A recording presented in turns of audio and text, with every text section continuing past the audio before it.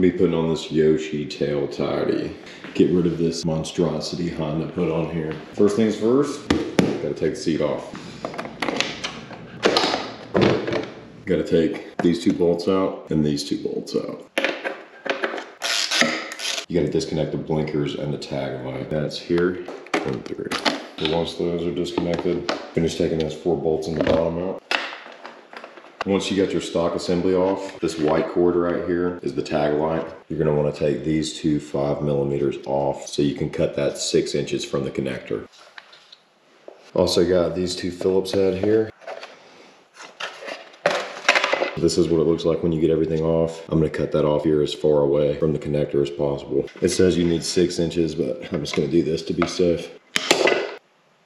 You're also gonna reuse the stock turn signals, so I'm gonna go ahead and take those off. So just remember that the blue is your right side and the orange is the left.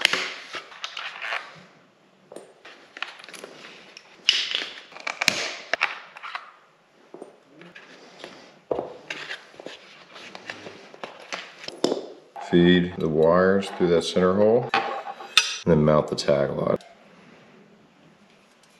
This is what it looks like once you get it tightened down. You're gonna install using your stock or 8mm you took out. Go ahead and poke your wire through. Go ahead and pull your wire through the top like that. Just snug them up, don't go too tight. You're gonna get a bolt, a nut, washer. That's a 4mm Allen, that's a 10mm. This goes here. That's what your tail light attaches to, and that's gonna also be the frame. I'm gonna go ahead and put the tag holder on here because that's what kind of holds it square. So it goes in like that, 4mm Allen. This is the right side, this part goes out. Snug that up by hand.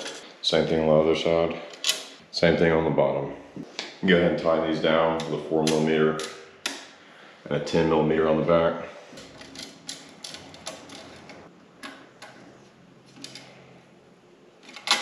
You're gonna wanna pull these rubber things out. Slide the rubber back in. Blue is right. Then you take the one that was in the center that you cut off, strip both of these wires down, plug all 3 wires back in the right spot. That's what the end of the old tag light should look like. Then you're gonna use the supplied connectors to hook up the positive and negative. Make sure I got the blinkers in the right. So the right works and the left works. So now let's test the tag light. The brown is positive, and there we go. This is what it should look like when you're done. You do one side, make sure your wires are touching together, and then you melt the solder ball in the middle. Slide one side in, make sure the copper is in the solder ball, like that. And slide the negative in. Green and black are negative. So once you make sure both of them are in the solder ball, melt one end, melt the other end. So that shouldn't pull out. Then melt the solder ball in the middle. The same way on both sides. That's how it should look when you're done. And plug your white cord back up in the middle, this white connector. Slide this rubber piece back into place. Put this back on this part. So now you're good to go. Just use the zip ties to tidy everything up. And that's what it looks like when you're done.